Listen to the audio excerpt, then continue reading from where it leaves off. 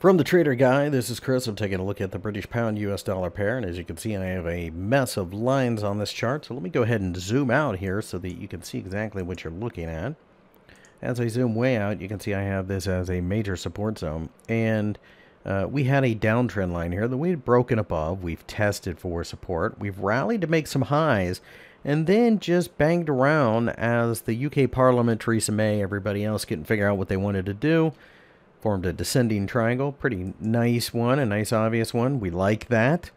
We have broken below it, and this candlestick here, or this line here, excuse me, represents the height of the descending triangle. So it sets up for a move back to this downtrending line to test it for support again. And that does happen occasionally. You'll see one of these breakouts that test the line several times and then eventually takes off. So that's my thesis right now.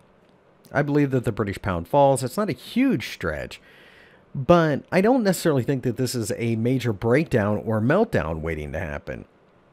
I think this is just simply the Brits don't know what they're doing. They can't get it together. Who wants to own the pound kind of situation? So I think it's going to be a slow grind. But as usual, I want to look at the alternate scenario. So let's go ahead and zoom in on the hourly chart and see where this could be thought of as wrong. And I think that is 130.20. So nice risk to reward here. You're really only looking at about 80 pips for a potential of somewhere in the neighborhood of around 400, 450. There are obviously going to be bumps and bruises along the way. I think the 100% Fibonacci retracement from this move higher, which is basically 128, is also an area where we could find a lot of buying pressure.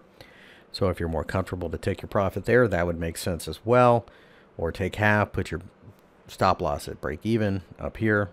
If we break above this high here, the 130.20, then you have to pay attention to this descending trend line. If it gets broken, then that reintroduces the idea of the overall consolidation. Don't think that's going to happen, though. Starting to see a lot of US dollar strength anyway, so it all kind of lines up for a drift lower over the next several weeks.